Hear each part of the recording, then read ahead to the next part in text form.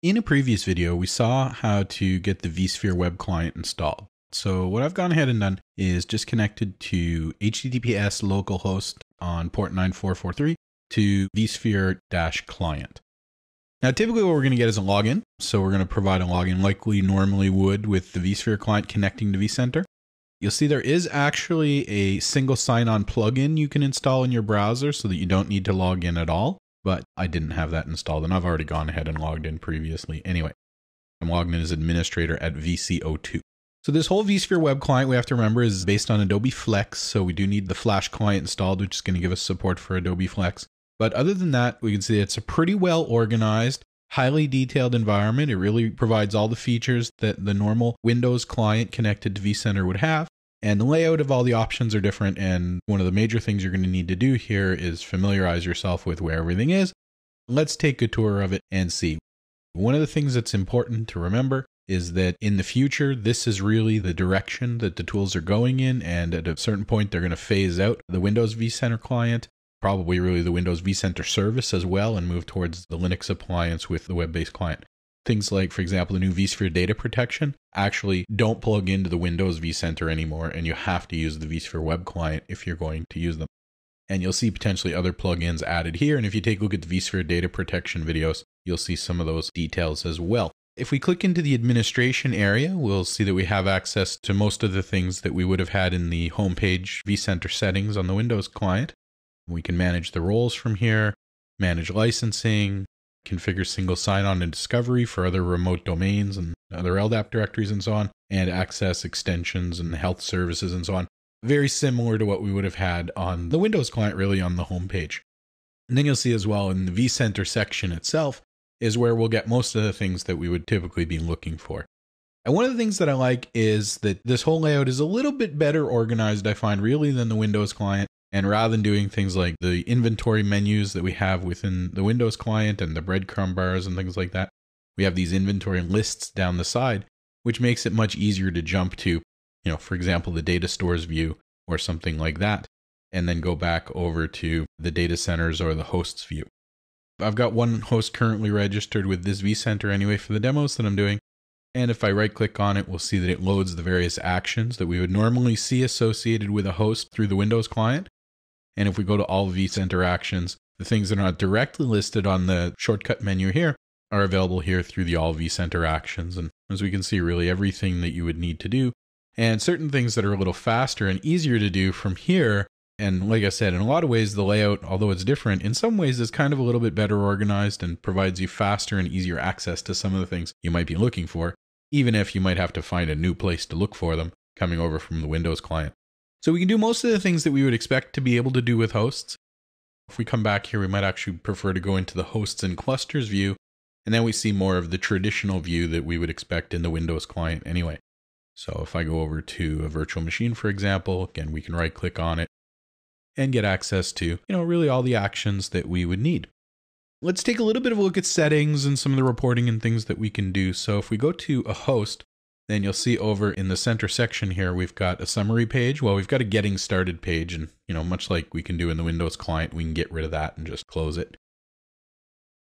We'll see on the summary page, we get some details, much like we do again in the Windows client, hardware details, some utilization details, information about configurations and so on, and pretty much what we had in the Windows client.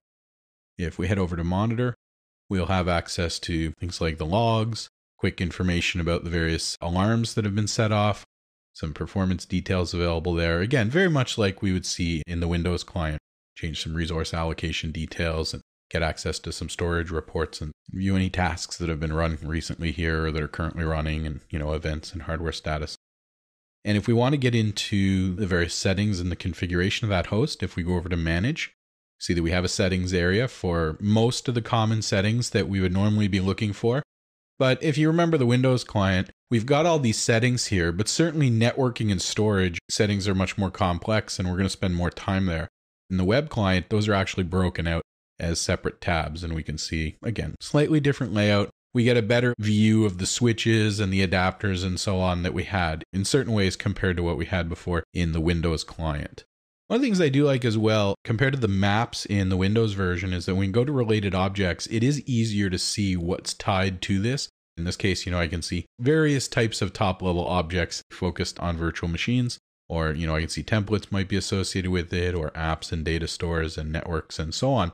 We've got a recent tasks window over here, some work in progress things that we can do. It's actually like a little notepad where we can put some details about what's going on. And we can also see alarms that are going on and acknowledge them or clear them out as need be. And we've got some navigation controls up here to help us jump between the different areas, but we've also got, quite a few different ways to move back and forth through all the different levels of the inventory. If we look at a virtual machine itself, again, very similar. If we go over to the summary page, we can get quite a bit of detail about what's happening for its resource utilization, hardware, and other configuration details. We can get access to its console from here. If we go over to monitor, we'll see that we can do alarm management from here, access performance charts, set up resource allocations and so on, and its tasks and events. And if we go over to manage, then we get access to really all the various settings for it as well. So we can go back to the home page if we need to, go through vCenter and get access to some of the different views that way. But once we get into one of these views, you'll see we have hosts and clusters, VMs and templates, storage and networking. You'll see that there are actually icons provided for that across the top of this window. And we also have an actions drop down here that we can go in and do a lot of the actions associated with the object, in addition to right-clicking on them. I guess potentially if you're on a machine that doesn't do the right-click thing, if you're using a Mac or something like that, you're going to need to use a machine that supports Adobe Flex. That doesn't really mean that we can connect directly to this website with, an iPad and expect it to work, but there is also a VMware client for iPad as well that we can use that's not based on the web client, but doesn't really have all of the functionality that we would need to fully manage an environment, whereas this vSphere web client does, and this is going to be the standard administration tool moving forward with VMware. I've really just kind of shown you the basics to orient you a little bit as to where things are located. Take a look at it, practice doing some of the things that you've seen in the other videos in the web client, and also keep in mind too, if you need to publish this outside of your firewall, then in this case I've installed it on my vCenter, but we don't need to do that, and setting up another machine that might have different security policies associated with it, and maybe different network filtering and everything else could be a good idea. And potentially as well, you may have other vCenters that you want to register with it. If you're using vCenter 5.0 machines, you'll actually see as well, if you go into the start menu and go over to the shortcuts, that there's an administration tool that goes along with this as well, which really is the same URL, but instead of vSphere-client is admin-app, and it'll let you register other vCenter 5 servers in here. If you're going to do 5.1 servers, then you can really just add them normally through the interface.